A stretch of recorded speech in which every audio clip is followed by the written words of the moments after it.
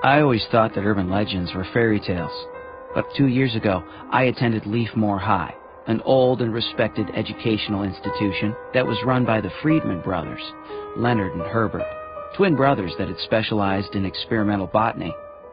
Life was beautiful then, and I remember so many good times with my friends Ashley, Josh, Kenny, and Shannon, until Herbert Friedman decided to use the students as guinea pigs for an experiment that would save the life of his diseased brother Leonard. All of us were infected with mutated spores that Friedman released into the air. To survive, we had to kill our teachers. After that night, I did a lot of bad stuff and ended up in prison. But I served my time without protesting. I'm out now, and I just want to forget about Leafmore and everything that happened there.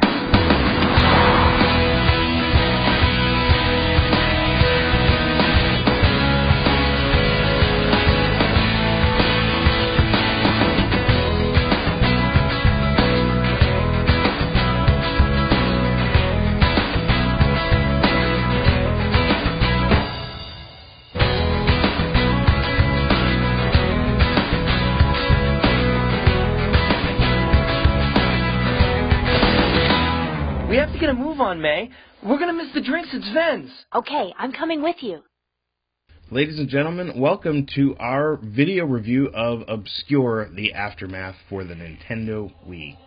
Now, there are a couple ways that you can do a B movie or a B video game. There's the good way, like Motel Hell, as far as movies go, or Resident Evil, as far as games go.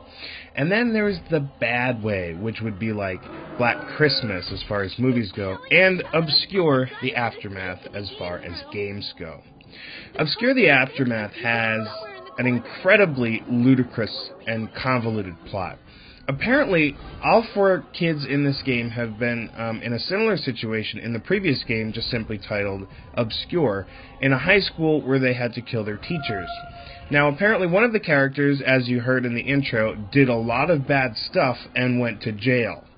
So this is the kind of storytelling that we're working with Obscure: The Aftermath. It's got its good points and it's got its bad points. Unfortunately, the bad points outweigh the good points. As far as the good points go, we can say that the game uses the Wii Remote fairly well, such as here, where you have to uncover some scratches on a table, which apparently the dumb jockey guy is too stupid to know how to do and leaves it up to the girl. Because, you know, all that smart stuff is, like, hard and stuff for, like, boys to do.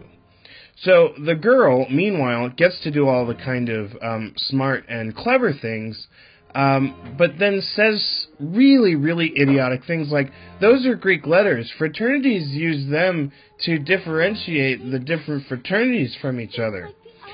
So, yeah. Clearly the characters are fleshed out in a very shallow way. So, the gameplay itself is kind of interesting. It's drop-in and out co-op, which is a great feature for a Wii game since there are very little drop-in and out co-op games. And you basically have the option to control one character at a time if you're playing single mode, or, you know, obviously you can each play one if you're playing two-player mode. You will have to switch between the characters if you're playing by yourself in order to, you know, unlock different puzzles and things like that, because you'll have to work together. But then, of course, you have incredible dialogue like this. So I won't be shooting my load tonight then, huh? You just save your ammunition for later. Which makes all that teamwork worthwhile. Unfortunately, when you play by yourself, your artificially intelligence-controlled teammate is a freaking idiot. They will get in your way at all possible moments. They will, you know, run up to enemies for no apparent reason to commit suicide and get themselves killed, and really, they're just dead weight. Sometimes the only way to get them out of your way is actually to hit them or shoot them to push them out of the way. So, yeah, the AI is pretty awful. Now, the enemies in the game are kind of gory. The game has this weird kind of really dark look to it. So dark, in fact, that you're going to have to turn the brightness up on your television in order to actually play the game. The game does not run in widescreen, it does not run in progressive scan mode, and it has no feature for an in-game brightness option. So really, your only option is to manually adjust the brightness of your television, and even then, it's still too dark. This feed that you're seeing is direct capture from the Wii itself, and these are the optimal settings that the game uses, and it's still a really, really dark game. So as far as combat goes, you have definitely a lot of melee weapons that you have at your disposal, such as golf clubs, hockey sticks, chairs that you can pick up and swing with the Wii Remote. But you also have projectile weapons such as guns and a stun gun, which is actually pretty cool. And they kind of stole the idea from No More Heroes. In order to recharge your stun gun, you have to go to this charge station and then whack it up and down like you're doing something dirty, which of course you're not. You're just playing a video game. The guns are kind of interesting. The way that you aim the gun is you hold down Z on the nunchuck, which will bring up your weapon, and then you hold down the A button to lock onto a target, and then hold the B button to shoot. Or not hold it, but push the B button to shoot. It actually works out pretty well, and is pretty satisfying to do. So, aside from your projectile weapons, you have the stun gun, which you can kind of sweep across the ground, which is a neat little weapon. And really, that's kind of about it. I mean, you get some other things here and there, but your gun is going to be really your main weapon along with your melee weapons. Oh my god. So, once again, I just have to reiterate that the story is ridiculous, and here we see, corpses with their jaws torn off and things like that. The game does switch between two sets of characters at a time, obviously. So here you're playing the dumb jock and the kind of brainy girl who's not brainy at all.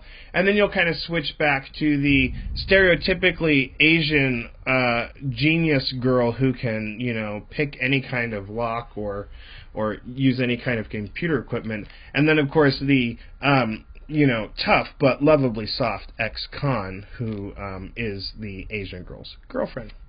The game is populated by NPC characters who are just completely useless. I believe that the script was written by Europeans and has a lot of British slang in the script. However, the voice actors are horribly amateurish and American, and it kind of just makes them sound even more stupid because of all the British slang that's in the dialogue, which I think is just terrible. Now, it's not all bad. It's certainly not the best survival horror option on the Wii, but it is, it can be pretty fun with two people. The camera system is really interesting because it works where you kind of point your cursor at the screen and you can move it left and right to turn. There's kind of a bounding box thing and you can adjust the sensitivity, which is really nice. And I have to say the developers really kind of went all out on the Wii version and really thought about their Wiimote controls for the game, which I think is, really cool. It is budget priced at $29.99. I'm not sure that I would recommend a purchase though. This is kind of one of those things where you, as long as you're old enough, get drunk, sit down with a buddy, and just kind of laugh at how ridiculous the game is. I would say due to the limited options of survival horror, I wouldn't try and skip it if you're a fan of the genre, but let's go ahead and do the Wiicast roundup just to solidify everything. So as far as the pros go, it's not full price, which is good. The Wii Remote usage is good, and it's not a bad-looking game. It certainly, looks okay. As far as the cons go, and there are plenty, you have brain-dead AI, ear-bleeding voice acting, and an incoherent plot, which is just completely ridiculous, even for the source material. The final verdict on this one is going to be a rental, only because there is a limited amount of options for survival horror, and the co-op and the controls are worth a look.